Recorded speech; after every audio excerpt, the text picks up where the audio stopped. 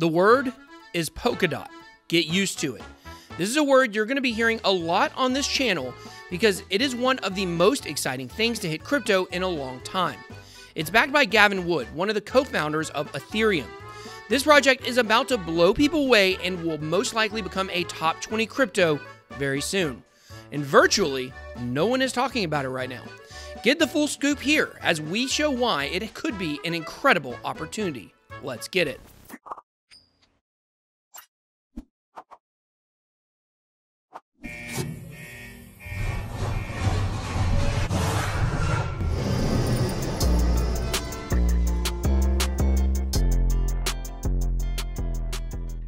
Welcome to BitBoyCrypto, the hardest working channel in all of cryptocurrency. If you're new, hit that subscribe button and join both my Telegram groups to learn more about crypto or connect with me and the Bit Squad. All right, guys, today we are going to be talking about Polkadot. No, not the design on your underwear, but a crypto project about to dive bomb the space. And a quick warning, this is going to be pretty tech heavy in the beginning because we have to lay the groundwork so you understand the why to this project. Then we'll be getting into a hot new project that's built on top of Polkadot. So first, let's explain what it is. Ethereum has scalability issues, and well, Bitcoin really has problems scaling. With Ethereum 2.0, they aim to fix these problems.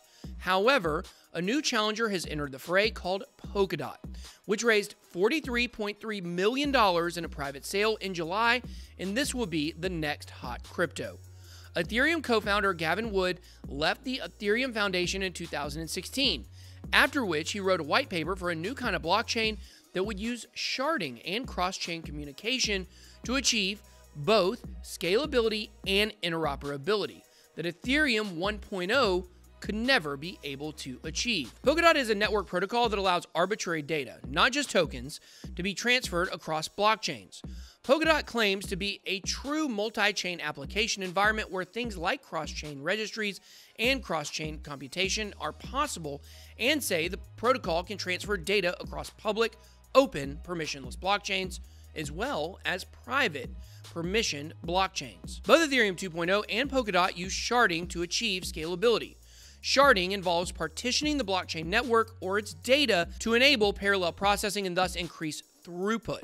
However, sharding is a very broad term, and these two projects utilize different methods to shard. Currently, Ethereum 1.0 operates on a single chain structure where every node must validate every transaction. In contrast, Ethereum 2.0 has a main chain called the beacon chain that will allow communication between the shards, which connect to the beacon chain. Shards can then process in parallel, allowing a higher throughput of transactions and much faster transactions than the single chain structure. Ethereum 2.0 will impose a particular condition on shards connecting to the beacon chain, and the each shard must have a uniform method for changing state with each block added to the blockchain. Polkadot uses a different variant of sharding as we mentioned. The Polkadot network also has a main chain called the relay chain. Shards on Polkadot are known as parachains and can also execute transactions in parallel.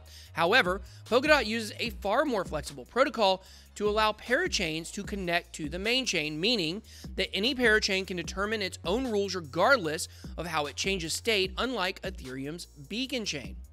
Additionally, Polkadot offers a high level of interoperability that won't even be possible with Ethereum 2.0. It means there's still going to be some restrictions, as only Ethereum-specific shards can be part of the Ethereum ecosystem. Polkadot uses bridge parachains that can connect to external blockchains, offering two-way compatibility.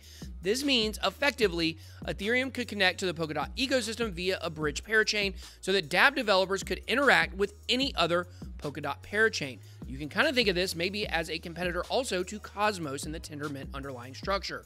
However, the opposite isn't possible. Polkadot could not become a shard on Ethereum's beacon chain. Moonbeam is one example of a bridge parachain that provides developers with an Ethereum-compatible smart contract platform that's built on top of Polkadot. The other big worry for Ethereum is Polkadot recently launched its mainnet in May, announcing that the project's roadmap will involve phased upgrades to a fully decentralized infrastructure with governance. The first phase is proof of authority, which involves assembling validators for the network. The project isn't just ahead of Ethereum 2.0. It recently launched a second phase, which is known as nominated proof of stake. Meanwhile, Ethereum 2.0 has been struggling to get off the ground for several years now. Is this sweet revenge for Gavin Wood, where he will try to do something unbelievable and knock off Ethereum? Vitalik hasn't been this scared since 4-mile-per-hour wind blew while he was out for a walk. Can it compete, though? Only time will tell. This is because there's been talk of a scalability upgrade for Ethereum since around 2017, and it's likely to take as long as 2022 for the full implementation to be completed. We'll be in another bear market by then. I would say the only advantage that Ethereum has over Polkadot is it has a long-established developer base and community, and the most developer activity when it comes to blockchain. But if Ethereum isn't quick enough, Polkadot could eventually take over its spot. And in general, being able to connect to blockchains is a big deal, which could spur a takeover anyway. So watch out, Ethereum. Polkadot has also just released its testnet, Rococo, or however I'm supposed to say that, specifically designed for well-testing its inter-shard communication protocols. The testnet was released on August 4th and teased by Parity developer Bastian Kosher. Polkadot's architecture is based on the concept of parachains, which are independent but cross-communicating blockchains. Parachains are themselves based on Substrate, which is a blockchain building framework that provides the software foundation for parachains. Speaking of interoperability, Polkadot has also teamed up with DeFi's biggest besides Ethereum, partnering with Cosmos and Terra to announce Anchor. Anchor is a new DeFi savings product that aims to offer dependable interest rates on stablecoins deposits. The companies involved in the creation of Anchor plan to launch it across their respective blockchains at the end of Q3 this year and scale across to other POS or proof-of-stake blockchains in the future. Do Kwon, or Do Kwon, I don't know, founder and CEO of Terra, explained in a prepared statement. While DeFi stables such as Maker and Compound have been revolutionary in creating fully decentralized crypto money markets, the volatility of their interest rates makes them unsuitable to be used as a household savings product. DeFi mass adoption needs the creation of a fully decentralized savings account that offers dependable APR. Anchor smart contracts receive stablecoin deposits and use a portion of them to then acquire staking positions on compatible proof-of-stake blockchains. Users will receive their passive income from these staking rewards. Polkadot looks very promising, and my team and I are going to be looking for Polkadot-related projects for future videos on top gem picks because I think they're going to crush it. For now, we are going to look into one project I've been demanded to talk about, which is Staffy. Thanks, researchers. Staffy is short for staking finance. It touts itself as the first decentralized protocol unlocking liquidity of staked assets. You can stake your POS token through Staffy and receive R token in return, which is much better than R not token. R token will in turn enable you to obtain staking rewards and trade the locked staking token at the same time. FIS is the native token on Staffy chain. FIS is required to provide security to the network by staking, pay for transaction fees on the Staffy chain, mint, and redeem R tokens. Now, as you may know, a proof-of-stake system is only as good as the number of coins staked upon it. Although the more coins staked is better, it comes at the expense of lack of liquidity and network valuation growth. And that's very important, something that holds some of these projects back. The protocol runs in a purely decentralized manner. Staffy, which is built on Substrate, will be connected to Polkadot as a parallel chain, sharing the underlying consensus of Polkadot itself. The main security and performance are also guaranteed by Polkadot. The core layer is the contract level, and the ownership of the stake token is fully guaranteed by the contract code. Staffy uses a distributed key storage protocol to ensure the security of the stake address through multi-signatures. The holder can initiate stake or redeem the stake anytime and anywhere without the need for third-party intervention. When the holder of the coin initiates the stake token to the stake contract, the system's inflation incentives can be obtained regularly. Meanwhile, any holder of R tokens can initiate a redemption to the corresponding stake contract anytime, anywhere. The redemption operation interacts with the original chain through the Staffy protocol. After the redeeming transaction is written to the chain, stake coins will be sent to the submitted coin account after unlocked. The Staffy protocol guarantees that each and every alternative R token is exclusively correspondent to the token on the original chain. That's to say, only the holder of the R tokens can initiate the redemption of the original token to the stake contract. When A trades R tokens to B, A no longer has the redemption right to those tokens, and B can now initiate redemption to the staking contract. This whole process does not require third-party intervention.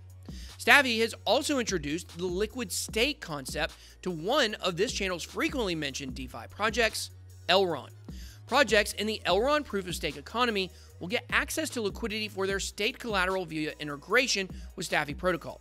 Staking finance is a novel DeFi protocol type that makes it possible to use the value lock for staking in DeFi scenarios.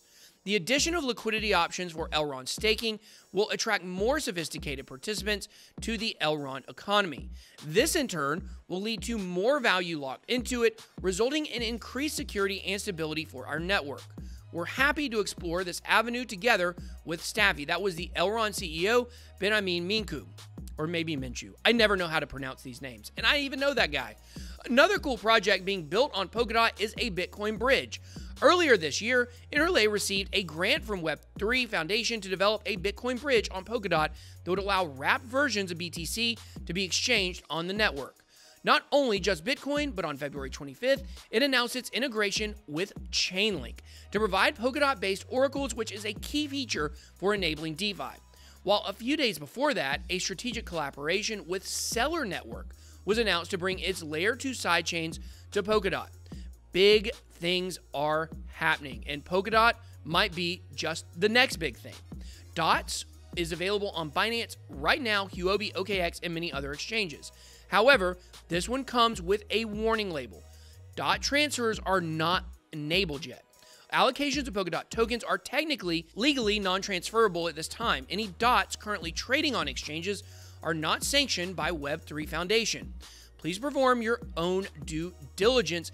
There could be a chance that this project drops heavily before it goes back up on a climb. The DOT token will soon undergo a redenomination from its original sale. New DOTs will be 100x smaller than old DOTs. Therefore, your balance will be 100 times higher and the price per DOT will be 100 times lower. It's like complicated token swap stuff. This is expected to take place around August 21st, so make sure to see the Polkadot blog post for more information. But now it's your turn. What do you think about Polkadot? Do you think that it could be what EOS was meant to be, or Neo as the Ethereum killer, or are you still just bullish on Ethereum? Do you think there's no room for a competitor? Let me know down below in the comments section. I hope you enjoyed this video. If you did, please make sure to smash the like button and hit subscribe to become a member of the Bit Squad. Thank you so much for watching. Have a blessed day. BitBoy out.